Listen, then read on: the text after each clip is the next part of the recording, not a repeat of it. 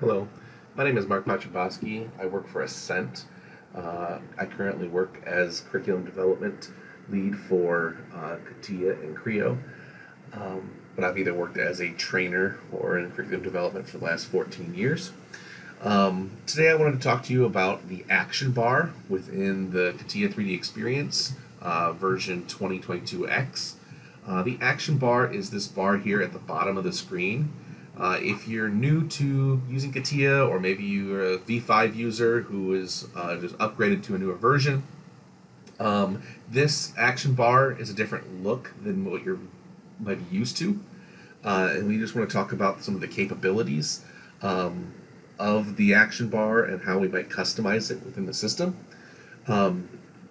First, if you're a V5 user, you may notice that your toolbars are no longer scattered across the screen like they were in the past. Instead, they're all kind of localized here at the bottom of the screen.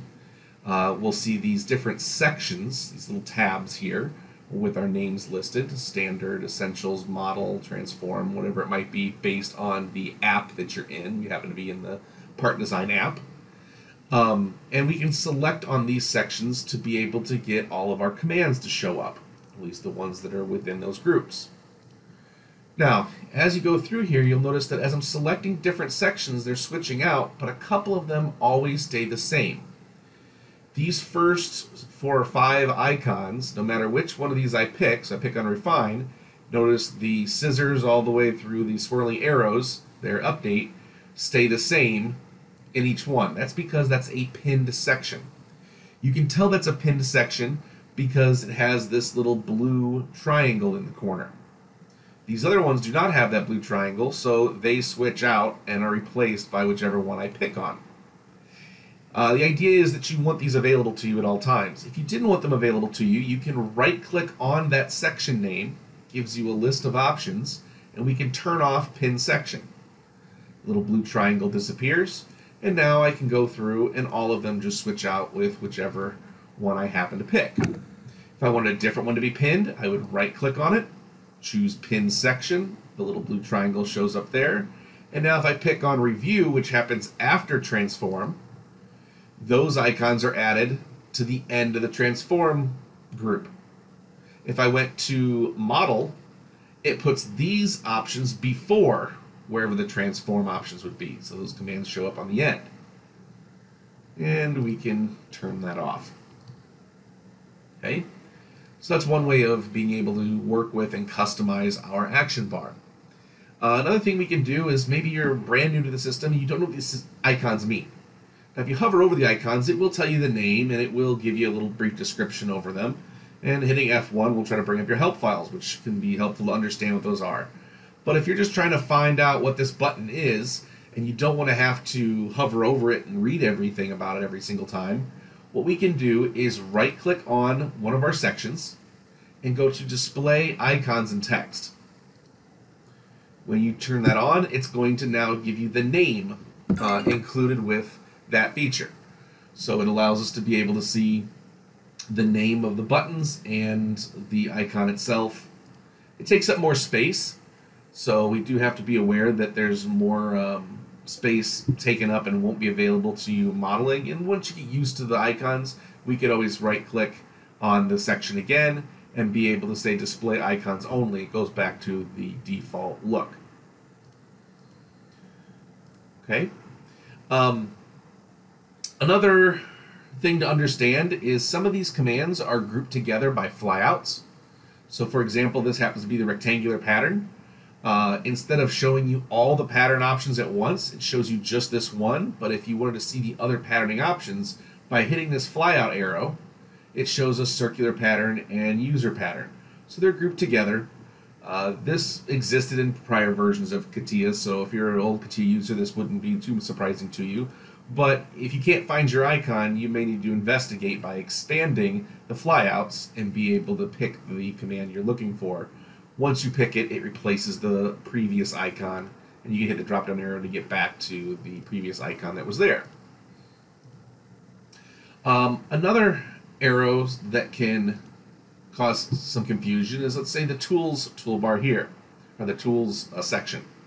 Once selected, you can see a list of many icons. There's flyouts, like I was just discussing, but then there's also these hidden areas. Okay, this group. If I click on this arrow, it will expand, turn blue, and show me all the options that were buried underneath. Okay, I can collapse that and get them to disappear because I don't use them all that often, but we can expand it. If you're looking for an icon that supposed to exist in this section, but you can't find it, try clicking on those arrows. And they can exist in multiple locations. So here's one over here as well. A whole list of other icons are available to us. And one over here. Okay, so difference between a group and a flyout option. Just the arrow going up and down or left and right. Now, we can customize this ourselves. Whether we want to add commands to one of these sections, or maybe we want to create our own section, we can add that to the action bar. Now, to do your customizations, first thing you want to do is right-click on one of the section's names, doesn't really matter which one, and you're going to go to Customize mode. Now, notice there's only maybe 6 options right now displayed here. When I go to Customize mode, now there's more options when I right-click. So there's maybe 8 or 9 different options that are there. It included renaming a section, adding section, adding a group, adding commands. All this stuff is new, while there's some similar commands here like pin sections available as well. Now, when you're in this customized mode, there's a way of visually telling. And it's maybe hard to see right now, but if you notice these icons have kind of a box around them, you can see that box. That means we're in customized mode, and that's what we're focusing on. It'll actually limit you from what you can do within the other commands, and some of these buttons won't work until you exit the customized mode. So to exit it, you right-click on a section, and we'll say Exit Customized Mode. And if you can tell, but all those boxes I talked about don't show up unless you hover over the commands. So it basically becomes one solid background for all the buttons. We want to go back into Customize mode, so I right-click on the section, choose Customize, and if I wanted to add a command, I could right-click in here and say Add Command. It'll allow me to add it to an existing section. That works for some people. I generally recommend for new users not to customize this too much because you want to get used to where things are at and learn in the new environment. But what you may choose to do, which is kind of a happy medium in this, is we can create a new section. So Add Section. So we can drag the section to a different spot if I want it at the very end, or if I want it in the middle, it allows me to move it around. If I right-click on it, I can say Rename Section, and I'll call it Custom. With Custom as the name right now, there are no commands available. I can right-click on this and say Add Commands. There's other ways to get in this customized window.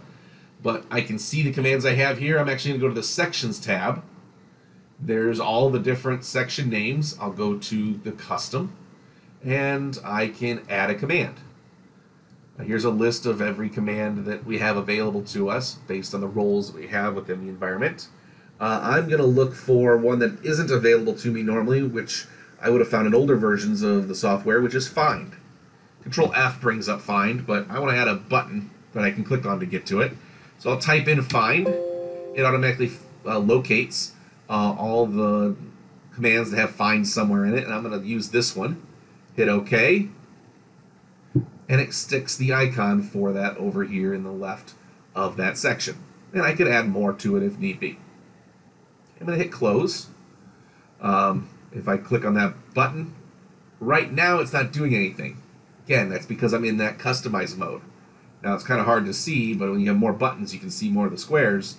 I'm going to right-click and say Exit Customize Mode. Now when I go to Customize or Custom, I can click on Find, and it will bring up, I put it in a different screen here, but it brought up my Find window.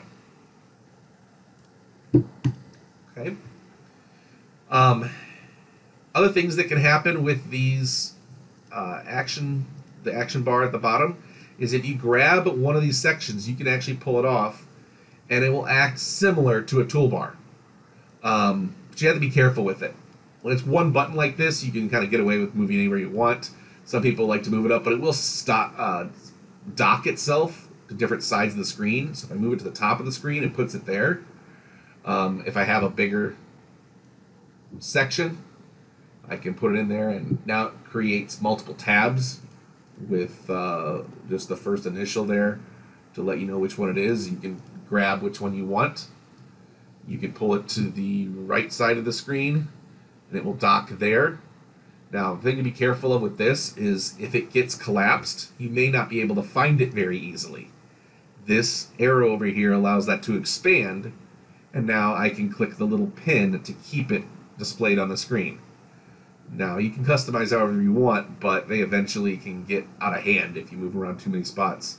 Generally, the bottom is going to be probably the most effective place to put them, but I wanted you to see that you have the ability to move them around and separate them out if you so desire.